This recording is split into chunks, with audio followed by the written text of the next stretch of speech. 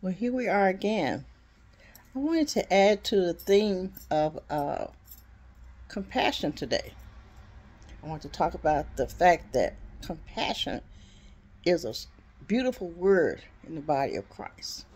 Compassion helps the Christian, the one that is following Jesus, the disciple of Jesus, to discern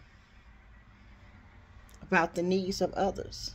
Without that ability to discern, we won't be able to help those in the body of Christ. We won't be able to help them. God has put us on the front line to help his people. Amen. So compassion is critical. It's critical in the fact that people are always needing something.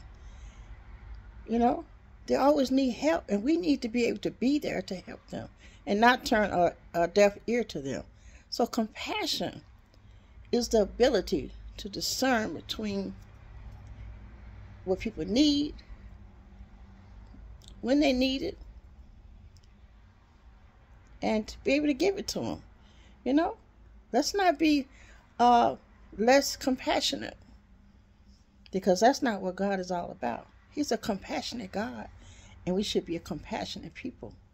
All right?